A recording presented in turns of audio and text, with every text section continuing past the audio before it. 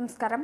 പാക് അനുകൂല മുദ്രാവാക്യം മുഴക്കിയ 3 കശ്മീരി വിദ്യാർത്ഥികൾ കർണാടകത്തിൽ അറസ്റ്റിലായി. ഹുബ്ബള്ളിയിലെ എഞ്ചിനീയറിംഗ് കോളേജ് വിദ്യാർത്ഥികൾക്കെതിരെയാണ് രാജ്യദ്രോഹ കുറ്റം ചുമത്തി കേസെടുത്തിരിക്കുന്നത്. പാകിസ്ഥാന് സിന്ദാബാദ് വിളിക്കുന്ന ഇവരുടെ വീഡിയോ പുറത്തു വന്നതോടുകൂടിയാണ് അറസ്റ്റ് രേഖപ്പെടുത്തിയത്. കശ്മീരിലെ ഷോപ്പിയാൻ സ്വദേശികളായ ആമിർ, ഫാസിദ്, താലിബ് എന്നീ വിദ്യാർത്ഥികളാണ് അറസ്റ്റിലായിരിക്കുന്നത്.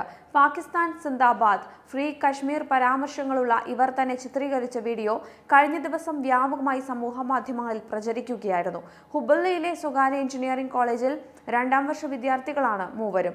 പുൽവാമ ദിനത്തിൽ പാക് അനുകൂല മുദ്രാവാക്യം മുഴക്കിയ വിദ്യാർത്ഥികൾക്കെതിരെ നടപടികൾ ആവശ്യപ്പെട്ടുകൊണ്ട് കോളേജിലേക്ക് സംഘപരിവാർ സംഘടനകൾ പ്രതിഷേധവുമായി എത്തിയതോടുകൂടിയാണ് നടപടി എടുത്തത്. തുടർന്ന് കോളേജിലെത്തിയ പോലീസ് വിദ്യാർത്ഥികളെ അറസ്റ്റ് ചെയ്യുകയായിരുന്നു.